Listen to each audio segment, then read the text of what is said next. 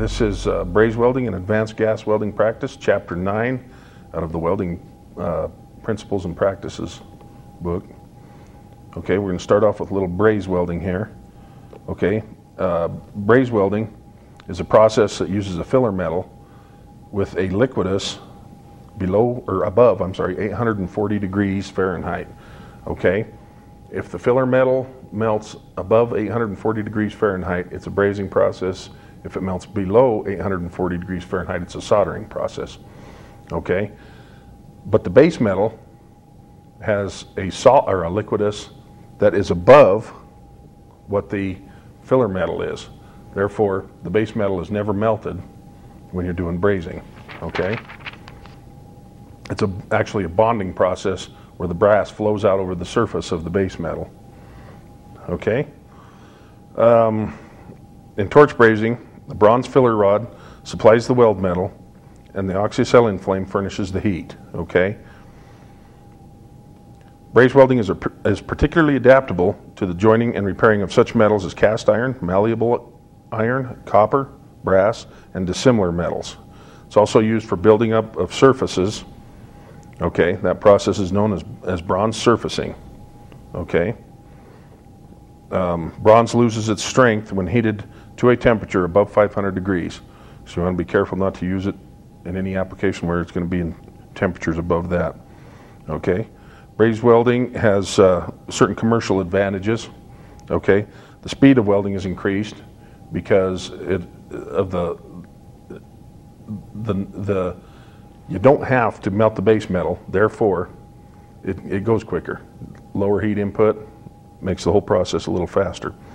The welding of cast iron is simplified because the base metal is not melted and preheating is reduced or eliminated. Okay. Since the work does not have to be brought up to a high temperature, expansion and contraction are kept to a minimum. Okay. The bronze weld yields at the work as the work cools at the temperature until the temperature reaches about 500 degrees Fahrenheit. Okay. And that releases the locked up stresses. Okay, malleable cast iron can be welded only by braze welding, since the higher heat of fusion welding destroys the malleability. Okay, the coating on galvanized iron is less affected by the low temperatures of braze welding. Okay, so that minimizes distortion in sheet metal fabrication.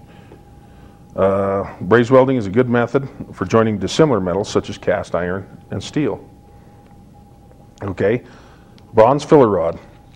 The melting temperature of a bronze filler rod is approximately 1600 degrees Fahrenheit. Okay.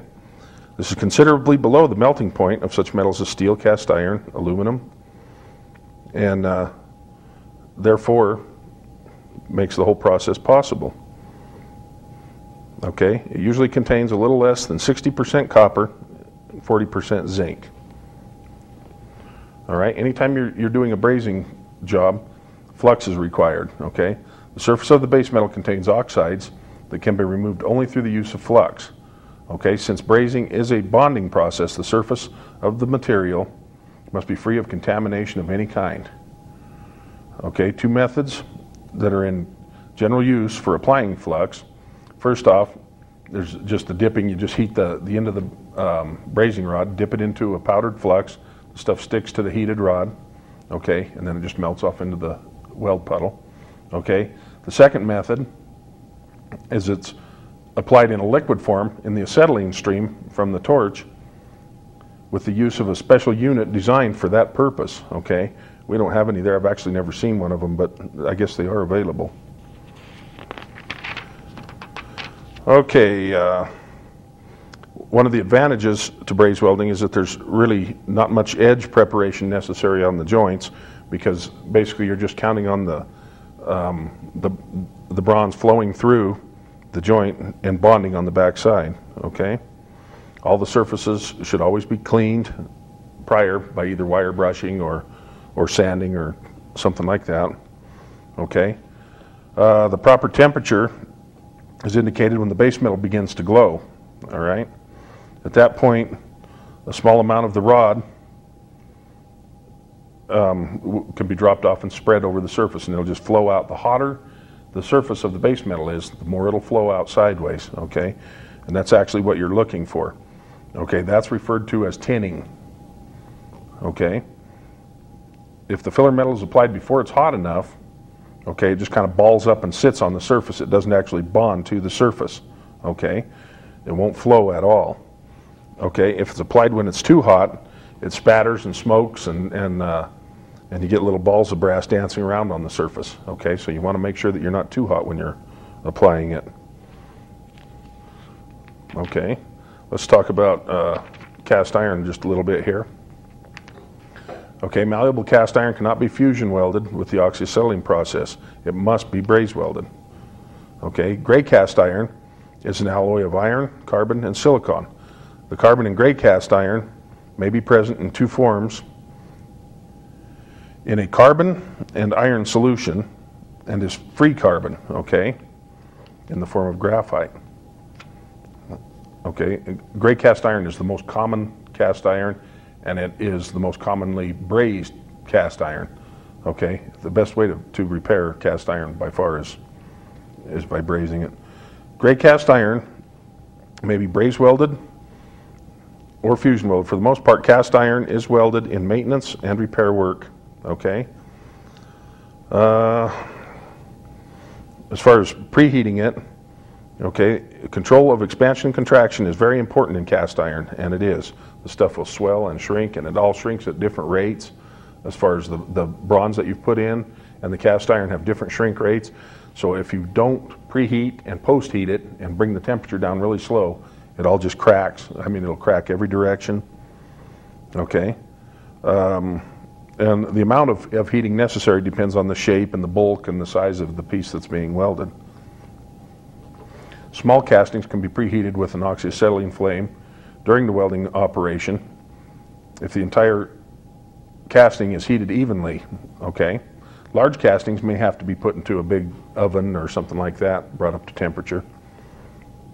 Okay, let's see. If you're going to fusion weld cast iron, it requires the use of a good grade of cast iron filler rod, and they do make that stuff. And it has to match the material being welded. Okay, if you're doing cast iron, the flux, okay, must be properly applied. Too much flux can cause as much trouble as too little. Excessive flux becomes entrapped in the molten metal and causes blowholes and porosity. Okay, so you don't want to overdo the flux. Okay, let's move on to aluminum here. Okay, fusion welding of aluminum with oxyacetylene. Okay, aluminum can be welded by gas welding and many other welding processes such as TIG and MIG. Okay, characteristics of aluminum: there are three categories of aluminum. Okay, there's pure aluminum, wrought aluminum alloys, and aluminum casting alloys. Okay, pure aluminum melts at 1220 degrees Fahrenheit, whereas weldable commercial aluminum alloys have a melting range of 900 degrees to 1220 degrees. Okay, compare this temperature with the steel, which melts at about 2800 degrees Fahrenheit, and copper, which melts at about 1980 degrees Fahrenheit. And aluminum also does not change color during the heating, okay, like the others do. But you have to watch out. When its melting temperature is reached, it just collapses suddenly, okay? This is known as hot shortness, okay? It does not dissipate heat well. It stays in one small area. Once the melting point is reached, you have to be very careful and bring the temperature up real slow, because once you hit that melting point, the thing just drops out on you, okay? Let's see, aluminum weld pool oxides. The aluminum weld pool oxidizes, very rapidly. It forms an oxide with a melting point of 3700 degrees Fahrenheit, which must be removed either chemically or with the flux, or mechanically with the paddle, okay? As far as filler rods, as a rule, the diameter of the filler rod should equal the thickness of the metal being welded, okay? And you should try to stay in the same alloy area as far as the filler rods. There's some really good general alloys that work well on most everything, like 4043 is a really good one, okay? Let's talk about the flux. A number of commercial fluxes are available for doing aluminum. Those in powdered form which are mixed with alcohol or water to make a paste, okay? Those are the most practical and the most commonly used, okay? In order to produce a clean sound weld with maximum welding speed, a neutral flame is ideal, okay? Though a slightly reducing flame or carburizing flame, which is a little bit high in acetylene, can be satisfactory, okay? But a neutral flame is probably the ideal one. As far as the technique for aluminum welding, on aluminum butt joints up to a thickness of 1/16 inch, no edge preparation is necessary, okay? Flange type joint may also be used. Materials from 1/16 to 5/32 of an inch can be welded in the form of a square butt joint.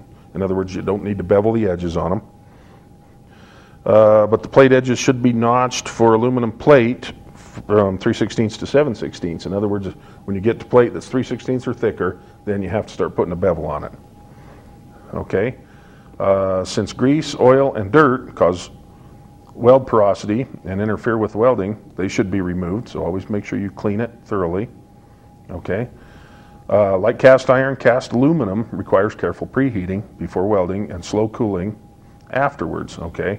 Stuff will really crack if you don't bring the temperature down slow on cast aluminum. As far as positions, welding positions go, aluminum welding with gas can be done in all positions. However, it is difficult, and if you're going to do overhead, make sure you know what you're doing. You know, flat is obviously the preferred position, as it is with most everything, but it can actually be done in all positions. It's just very difficult to do it vertical and overhead. Okay. Post-weld cleaning. Small sections may be cleaned by a 10 to 15 minute immersion in a cold 10% sulfuric acid bath, or a 5 to 10 minute immersion in a 5% sulfuric acid bath, held at 150 degrees Fahrenheit. Okay. Acid cleaning should always be followed by a hot or cold water rinse. Okay. You can also steam clean it. Okay, and that'll remove the flux residue. That's probably the safest way to do it. Let's see, let's talk now about stainless steel. Okay, the common terms for popular types are 18-8, 25-12, 25-20, for example. In each of these, the first figure refers to the percentage of chromium and the second figure to the percentage of nickel. Okay, stainless steel is meant to be non-corrosive. Okay, so it has a lot of chromium and nickel in it. Joint design and preparation are like the same for steel, okay, so if you're oxyacetylene welding steel. For welding high chromium steels, the welding tip should be 1 or 2 sizes smaller than you would use for the same thickness of carbon steel. Okay, a flux is necessary because the chromium in stainless steel oxidizes rapidly. Okay, it acts as a barrier between the flame and the surface of the material being welded. All right. Let's see, martensitic steels, 400 and 500 series stainless, with 12 to 18% chromium. They should be preheated locally or completely to 300 to 500 degrees Fahrenheit. That prevents excessive air hardening and possible cracking. All right. The ferritic stainless steels are not hardenable, and so let's see, they should be preheated to 300 to 500 degrees, especially in cold weather. The parts also should be annealed. Okay. Let's see. Let's go on to copper and copper alloys now. Okay. And joint design, once again, is the same as steel. So all the same rules apply as you would for just oxyacetylene welding carbon steel. Okay. Because of the high heat conductivity of copper, a tip 1 or 2 sizes larger than that is used for steel of the same thickness is necessary. Okay. So you have to go to a little bit bigger tip. Flux is not generally required for fusion welding of copper. Okay. A filler rod should be completely deoxidized and have a melting point slightly below that of the base metal. The quality of the completed weld can be improved by peening, then heating to a red heat and allowing it to cool slowly. Okay? Copper is a high conductor of heat and has a high expansion rate. This high expansion rate, when heated, and the high contraction rate during cooling cause lockup stresses and distortion. Okay?